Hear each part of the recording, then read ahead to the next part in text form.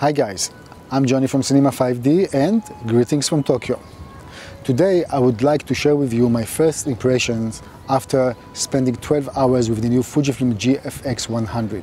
This is not a review, this is just first impression. Before I continue, I'll try to dismantle two potential landmines.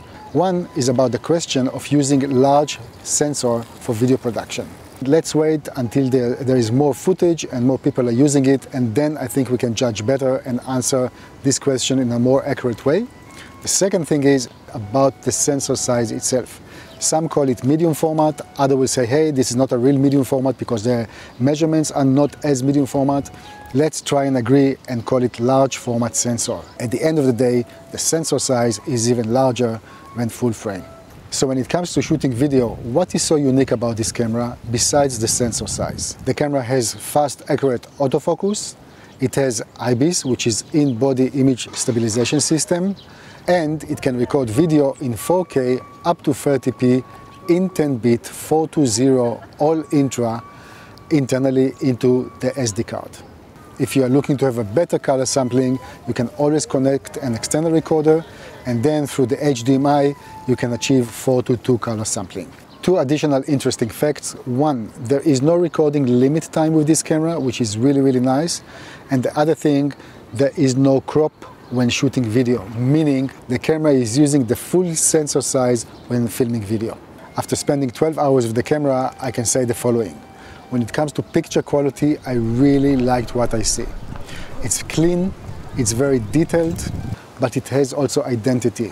It has really something unique in it. And not because it's only a large sensor, it's just simply very nice. Because I was filming with a pre-production camera, of course we couldn't do a dynamic range test. But the highlights roll-off looks very nice, and in general, this tolerance between the light parts of the image and the darker ones looks very relaxed. Now, a few words about the autofocus system and the IBIS. The autofocus is fast and reliable, and when it comes to the IBIS, this is one of the best I ever seen. It's quite amazing what Fujifilm made here. If you've been wondering about the low light capabilities of the camera, I'm sorry that I cannot share much here.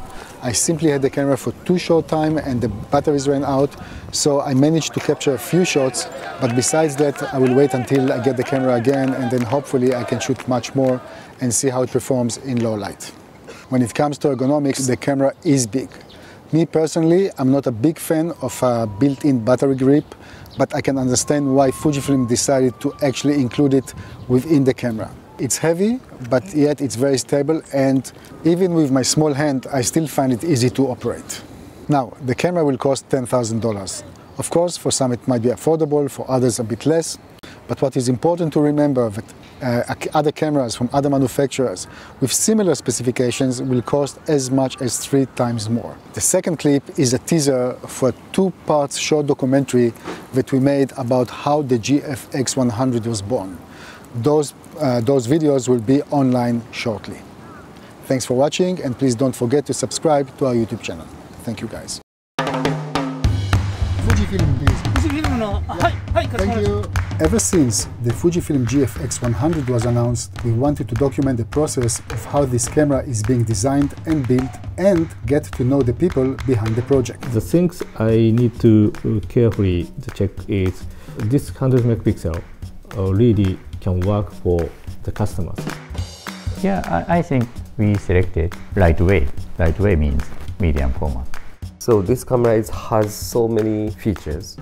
Yeah, everything is challenging for me and for us, of course. Join me in this unique 2-part documentary for exclusive behind-the-scenes story, only on Cinema 5D. Okay, 12 hours with the camera. That's all I got.